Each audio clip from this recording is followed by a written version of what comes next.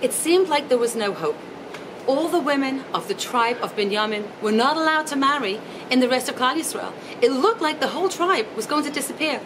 And then, on Tu B'Av, the decree was lifted, and new hope was given to all of these women who could now marry. Tu B'Av is a day where we can discover new hope. And that new hope can bring about a tremendous joy and a simcha, and Be'ezus Hashem, they will be able to get positively married. Please join me on Tu B'Av for a special mini-series devoted to helping singles to positively get married.